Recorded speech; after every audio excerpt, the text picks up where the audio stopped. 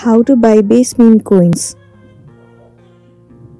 The very first thing you want to do is to head over to any of the web browser, and then you need to hover into the Coinbase extension at the very top. This interface will pop up on your screen. In order to purchase base meme coins, you have to have enough Ethereum on your wallet. In order to buy the Ethereum, click on Buy, and then select the option Add Crypto with Coinbase Pay. Or you can also choose Transfer from another wallet. Let me choose the second option, Transfer from another wallet. The address of Ethereum is given to you. All you want to do is copy this address. After that, you have to launch the other wallet or the exchange that you have selected. And then you have to send the Ethereum from that wallet to Coinbase wallet. Now once you have enough Ethereum on your wallet, you can head over to the purchase of base meme coins. In order to do so, you need to click on Swap option.